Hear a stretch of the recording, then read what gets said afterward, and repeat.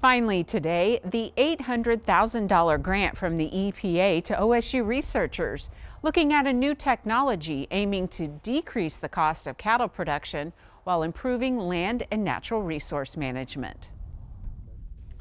So the technology that we're talking about today is virtual fencing, and it's a pretty new concept in cattle production.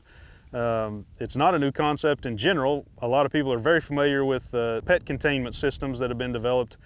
But where systems for your dog use buried lines, these collars communicate wirelessly to a base station.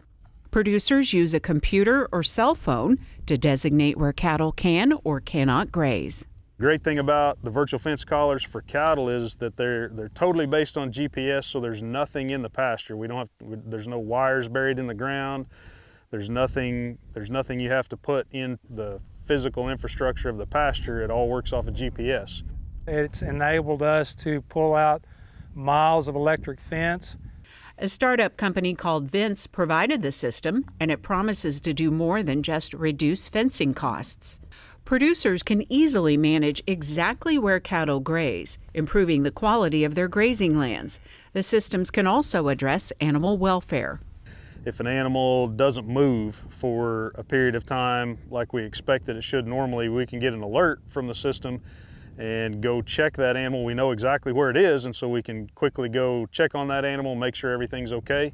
And that was very useful this spring. We had them on when the cows were calving, which made tracking the cows at calving much easier. We had them in a native pasture with a lot of brush, so it was a real time saver. You could actually go to that individual cow that had separated herself from the herd, check on her status, if she was in difficulty, if she had the calf, and go on about your business. Virtual fencing may also help with securing cattle from theft or even keeping them away from noxious weeds. Another aspect, the research is looking at improving watersheds. One of the things we're interested in from the water center perspective is the benefits of virtual fencing to water quality. A major barrier of adoption of improved grazing management practices has been the implementation of permanent fencing. And so we feel like virtual fencing will help overcome that and can be utilized for implementing riparian protection as well as rotational grazing systems and other grazing systems that can improve water quality.